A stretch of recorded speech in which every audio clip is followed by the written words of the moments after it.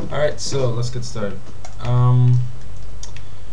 So for this car, I want to start from the bonnet and move all the way down here, and then create sides over here and just link them both together. Alright, so let's get started. So first off, let's create a plane. Again, I'm going to be moving pretty fast in this tutorial because it's quite a difficult car, and you should have picked up a lot of skills through modeling easier cars than this. Okay, convert that to editable poly, and set these two vertices to 0. Okay.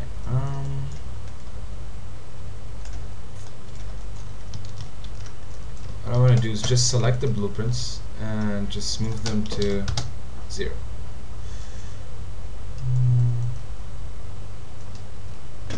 I'm gonna move them just a bit more.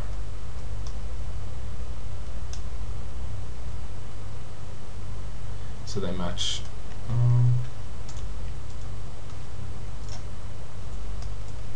Right, so that's my 0 line.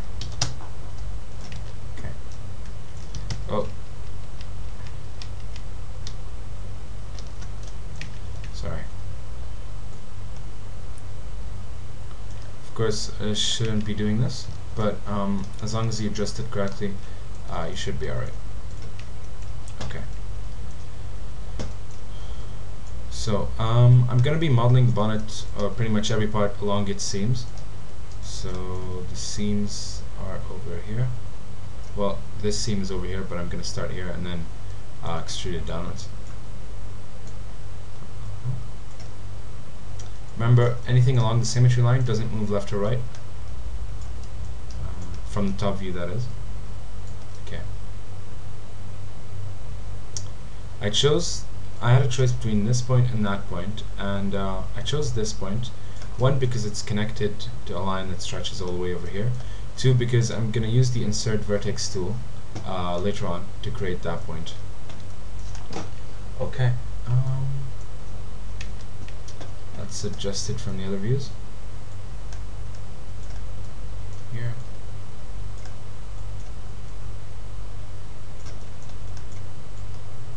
Right.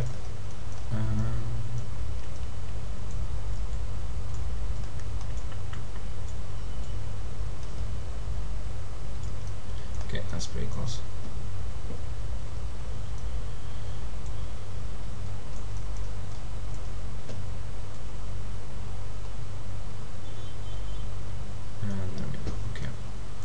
The reason why this point is placed over here is because this bonnet moves downwards below the wheel arc over here, and so you can't really see it, so the wheel arc covers it. So as long as you know which point references to where, you'll be okay. Okay, and that's alright. What I want to do now is connect with, let's go with 3 segments, sorry. Okay.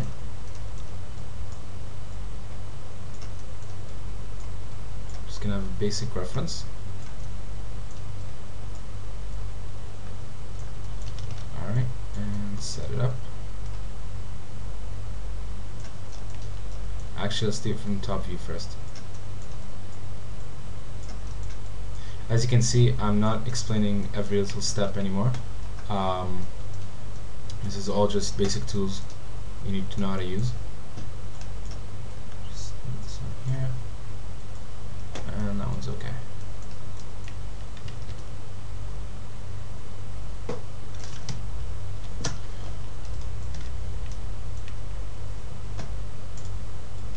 Okay, let's connect these with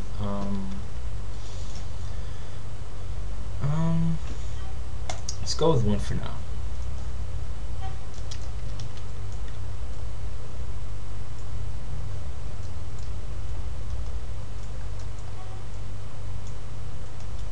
Okay, I'm just going to lift these up just a bit to create a nice smooth curve down here.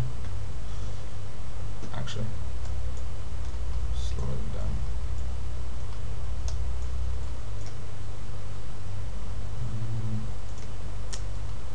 should be alright.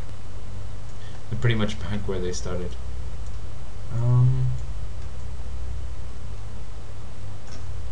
Okay. Let's insert vertex over here and move that vertex here. Okay. Might seem weird now, but we'll create more connections later on. Okay. So, just for now, let's add some modifiers. Modifiers define the final result for us. So, let's add a symmetry modifier, hit flip, and hit mirror, and just move it to adjust it the way you like. And mesh smooth. Iterations to 2. Okay, check the geometry, it's all okay, no mistakes. Yep, it's all good. You'd be surprised sometimes because some models, you model something simple like this, and you'd look at it in just your polygon view, and you'd think there are no mistakes, but sometimes there are hidden, it hides like 3 vertices in 1 point, and you'd never know unless you just check your geometry through mesh smooth and actually display a wireframe. Make sure all your lines look nice and neat and clear. Okay, so as you can see, we created a nice curve over here, nice curve over here, and clearly defined points over here. Okay, now what I want to do is finish up the bonnet. There we go.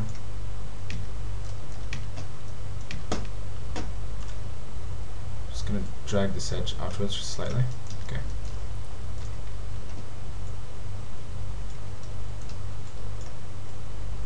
And fix these points up.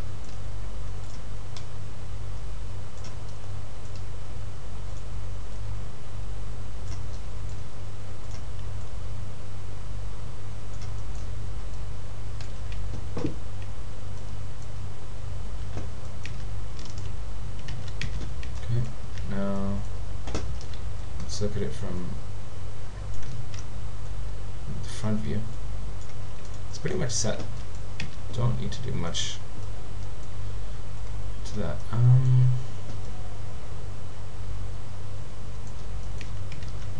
Again, the good thing about this car is that it teaches you how to follow blueprints while overlaying parts of your model. So we created the bonnet over here, and now we're gonna have to create the sides over here, the wheel arc and all that, while trying to ignore this part. There are a few ways to do that, so I'll explain them as we go along.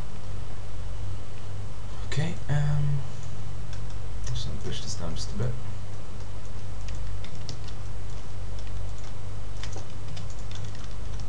Okay, geometry looks good. Okay, now you don't have to do this, I'm just explaining something. Later on, we're going to be chamfering this edge right here, so that it looks nice and cornered, like a nice hardened edge over here. Nice clean model, but I don't want to do any chamfering right now because we're going to do a lot more adjustments later on. I like to leave chamfering to the end, just so we can chamfer everything together rather than in separate parts. Okay,